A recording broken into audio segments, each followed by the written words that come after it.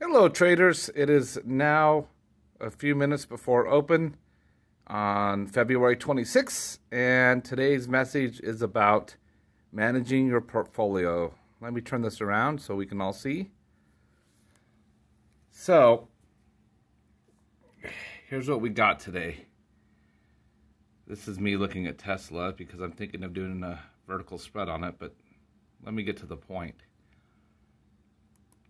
As you can see here, I have a lot of stocks in my portfolio, like way too many.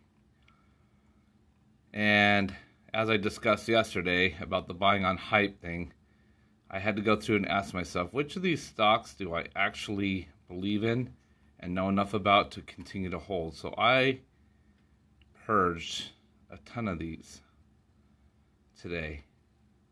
Pre-market. I was up at 4 o'clock in the morning so I could get these stocks dealt with before market open, anticipating that we may have another red day, and I just want to get them out since I don't have full confidence in all of those stocks that I got rid of.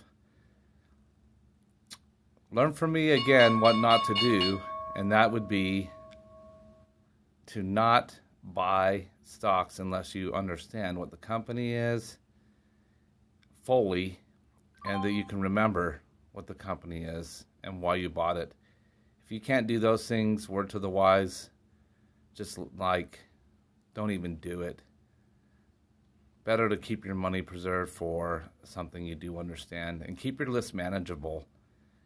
I've heard from other people who've done investing for a while that 10 is probably a good number, maybe 20, but that's if you have, a lot of stock. So that's what I would also recommend. Probably 20 is a good number to have as far as your portfolio size of stocks. So you can keep track of 20 or 10.